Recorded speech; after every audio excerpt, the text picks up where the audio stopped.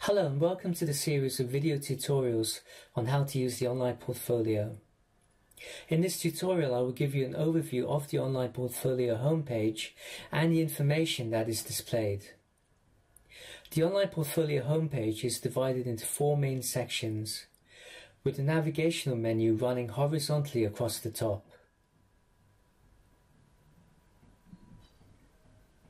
Let's start with My Credit Summary, which displays the credits you have entered via the online portfolio for the current and previous CPD years. Slightly above this is probably the most common button you will be using, the green Add New Activity button. As the name implies, this enables you to enter your activities one by one. These two orange buttons allow you to view your action plan and view and submit your annual CPD return.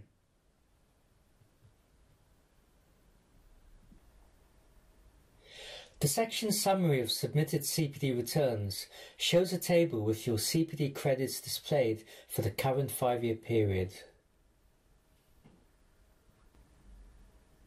You may notice that the credits shown in the table do not match those in My Credit Summary. In this example, you can see that the total for 2014-2015 in the table is different from that of the figure for previous CPD year in My Credit Summary. This is because the table displays your CPD credits only after you submit your CPD return and after it is processed by the CPD department.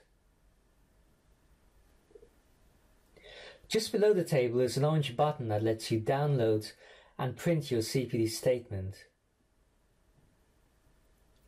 Once your submitted CPD return has been processed, and you can tell if this has been done because it will appear in the table, you can print your own CPD statement at any time, for example, if you require it for your appraisal. Recently added activities displays your last 5 entries. You can print, edit, or delete any of these from here.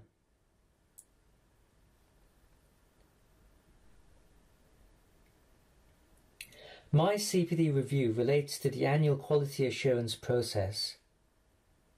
If you have already been notified that you have been selected for the CPD review, you can click the section to generate and submit a report of your CPD activities to send to the CPD department.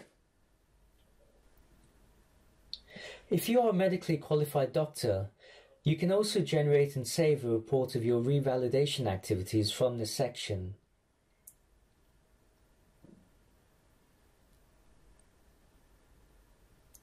Finally, the Help Center displays various guidance documents. You can click the orange Help Me button to view frequently asked questions. Thank you for watching this tutorial.